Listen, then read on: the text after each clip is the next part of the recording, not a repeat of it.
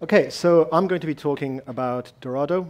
So Dorado is a C++-based, libtorch-based basecaller that we are currently working on. We've released a preview version on GitHub, which I'll be talking about later. So the first thing I want to talk about, though, is what actually is a basecaller. So I think to a lot of people, basecalling is kind of a dark art. It's kind of something that, those guys at ONT do, and it's a bit of a mystery. And that's not really what we want. We want the community to understand a little bit, as much as possible, about what basecalling actually does. So at some very sort of fundamental, at some naive level, you could say, well, a basecaller is something that takes data from sensors in an instrument and translates that into nucleotides. And yeah, that's true, but in a more practical sense, a basecaller, to us, when we at ONT say basecaller, we mean a lot more than that. So a basecaller, it needs to interact with the sequencer. It needs to pull data off a sequencer. And then it needs to do some pre-processing. So any basecaller, not just ONT basecallers from other instrument vendors as well, they're going to do some pre-processing on the data. That's a given. In the case of ONT signals, that involves scaling and shifting data, for example. And that means taking bit streams coming off the sensors and converting them into current levels, picoampere current levels. Then there's a process, for example, called signal chunking. So our reads are variable length, but for performance reasons, we like to operate in fixed length chunks. And so there's a process called signal chunking where we split that signal up into chunks, and then we have to worry about that later. We pass the signal into a machine learning algorithm. The machine learning algorithm, typically nowadays we use deep learning models, but that's not necessarily the case. This doesn't output nucleotides, it outputs a probability distribution, which needs to be passed into yet another piece of software called a decoder. Decoder outputs Q-scores and nucleotides, but these all have been chunked. So we've got to worry about that again, and there's another component called a stitcher, and it takes these chunks, combines them together. And then you've got base-called reads, which can go into other parts of a pipeline, a barcode demultiplexer, straight to a writer, into a aligner, mod basecaller, can do a whole bunch of things. That's when it actually gets interesting. My point for this slide is to emphasize that a basecaller is a very complicated piece of software. And if any one of these boxes is slow, if it's underperforming, you're in trouble. Your whole pipeline is slow at that point. And that presents a lot of challenges. So what kind of challenges are we talking about? Well, streaming data is hard for a start. So a Promethean sequencer outputs raw data at a rate of around 1 gigabyte a second. Anything you do with a gigabyte a second is hard. So even if you just want to read a gigabyte a second and write it to disk, that's not trivial. And we want to do a bunch more stuff than just writing it to disk. So that in itself presents a challenge. Typically, tasks that you might think of as being simple, like scaling a signal, like I mentioned earlier, that's really just multiplying an integer by a floating point number. That can be CPU or I/O bound quite easily. Neural networks are way too intensive, way too compute intensive for CPUs, which means we need to deploy those on GPUs. That adds heterogeneity to the system. That adds an extra layer of complexity. Decoders themselves are complicated. There's different ways of doing decoding. There's accuracy, performance trade-offs that we need to think about. And many parts of the system are out of our control. So we allow our customers to run on whatever hardware they want to. That's something that we're philosophically very much committed to, but it does present challenges because we have no way of testing every possible hardware combination that a customer is going to run on. And that introduces challenges. Finally, performance enhancements can reduce code readability. So I'm a performance guy. I like making things fast, but I also like making software which is readable and beautiful, and people can really interact with it and extend it. Those two goals are often diametrically in opposition to one another. So what are our design goals for Dorado? We want to be technically close to Bonito. So Bonito, as you guys know, is our neural net training software. It's a pretty good basecaller in its own right, good inference performance now. But it's what we internally use for our research. Bonito is how we develop our models. And so we want to be technically very close to it in how it's designed.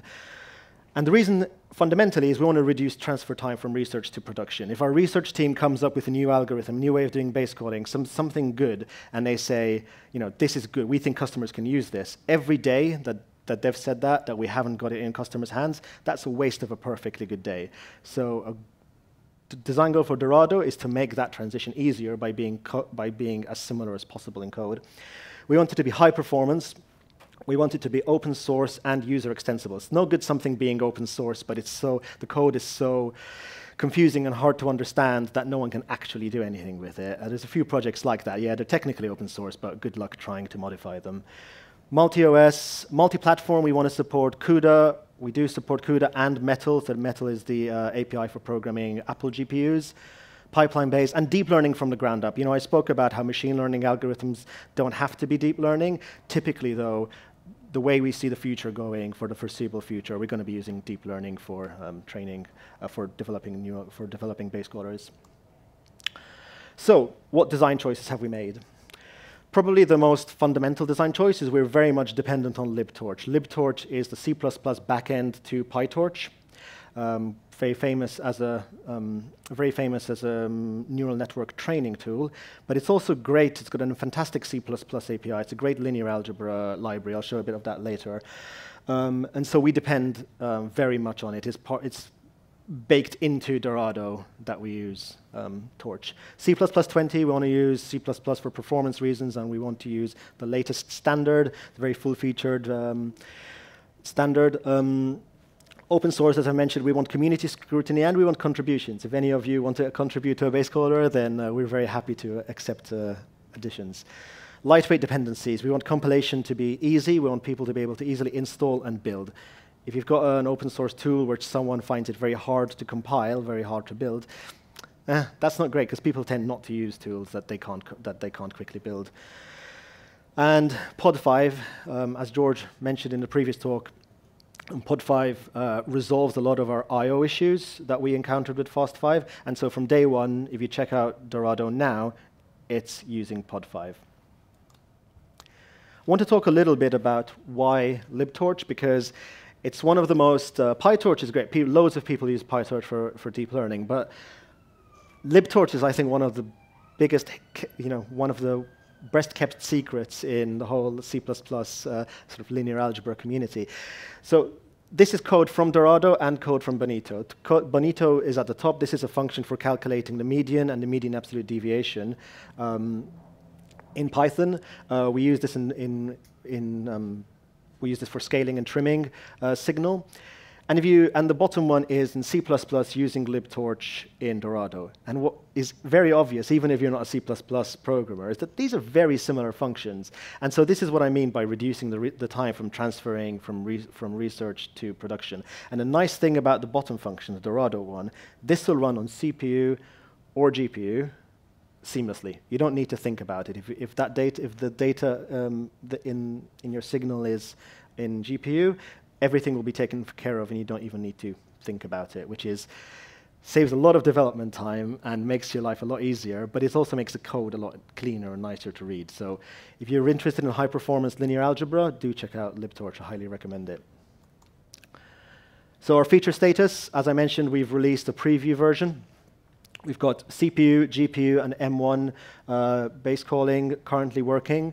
We output to SAM already. We've got a lot still to do, and you'll be seeing rolling updates on GitHub. Barcoding, duplex, addition of Remora, multi-GPU, almost there, not quite. M1 and NVIDIA optimizations. We do support M1 and NVIDIA GPUs. However, we think there's a lot of performance we can squeeze out, so you're going to be seeing this getting a lot faster over the coming weeks and months. Sequencing summaries also is a feature that we intend to add very soon. If there's any feature that's missing, if you try it out and you think, oh, it would be nice if they did this, don't be shy. You can file a GitHub issue or just email one of the devs, and can't promise we'll implement a feature, but we will take it very seriously. And yeah, you can try it by checking it out on GitHub. As I mentioned, it's running on Mac, Linux, and Windows. If you've got an Apple M1 device, we'd very much value your feedback because it should be quite a bit quicker on such a device. NVIDIA GPUs, we support Volta and later. We know there are bugs. So we are releasing early. So if you find a bug, I don't want you to find a bug, but you probably will, or you possibly will. But do file issues if you find a bug, because that's why the purpose for us to release early is to get community feedback ASAP. That brings me to the end of my talk.